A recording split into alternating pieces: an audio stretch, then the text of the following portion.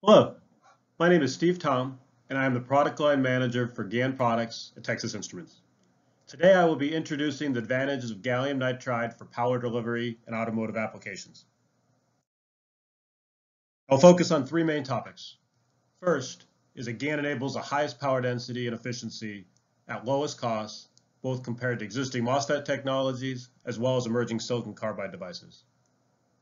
Second, GaN lends itself well to higher levels of integration. For example, integrating the gate driver reduces power loss and can simplify and solve system challenges by monitoring voltage, current, and temperature. Finally, TI has been developing this technology for over 10 years, including investments in capacity, infrastructure, and reliability.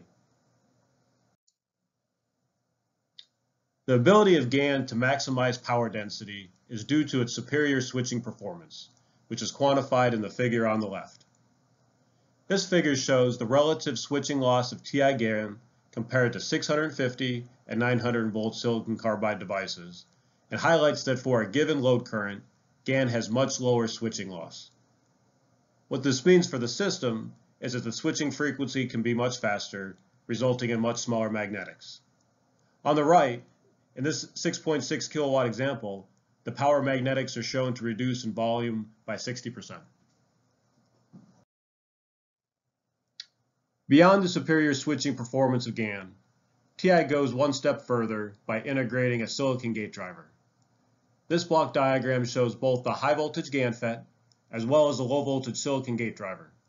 The combination of these technologies is what enables optimal performance.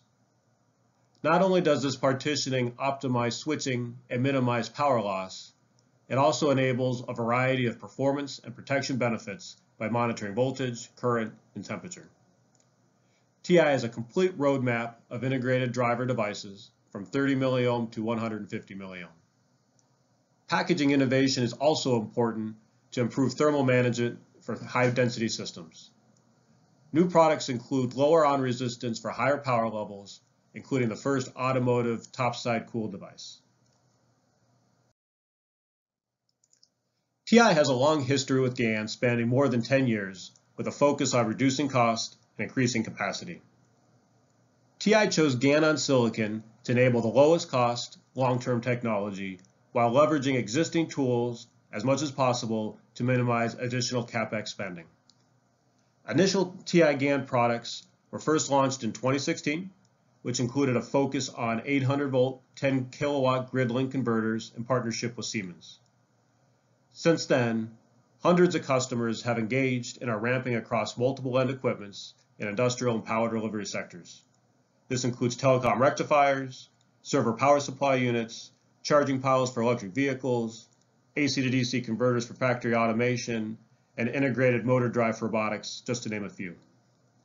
Most recently, TI's first automotive GaN FET has launched for onboard charging in electric vehicles. Looking into the future, TI is expanding its manufacturing footprint significantly to anticipate production requirements. Final topic is TI's comprehensive approach to reliability.